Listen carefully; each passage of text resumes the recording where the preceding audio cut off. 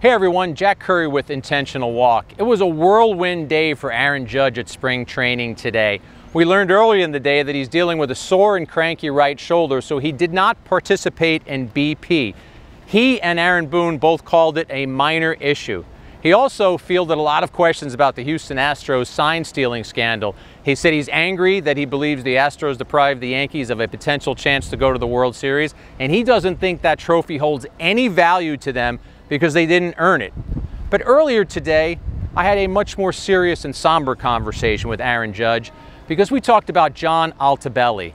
Altobelli, his wife, and his daughter were among the 9 people who perished in the helicopter crash that also killed Kobe Bryant and his daughter. Altobelli coached Judge in the Cape Cod Summer League in 2012, and Judge told me a terrific story about interacting with Altobelli.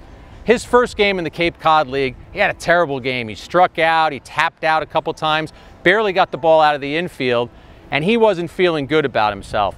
And Altobelli told him, you need to relax. 3 at-bats and 3 good swings from Aaron Judge, good things are going to happen. And Judge said a switch flipped in his head, and that resonated. He relaxed, he had a great summer in the Cape Cod League for the Brewster Whitecaps, and a year later, the Yankees drafted him. Now let's fast forward to 2017. The Yankees are playing the Angels out in Anaheim, and Altobelli was at the game.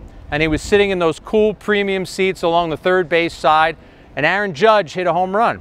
And as he was rounding third, he saw Altobelli and he yelled out, "Good things happen when Aaron Judge swings the bat 3 times." That was his lasting memory of Altobelli. The smile that Altobelli had when he yelled that, and the smile that Judge has as he yelled it to Altobelli. And that was the story that he told me and the way that he'll remember the great coach who was also a great man.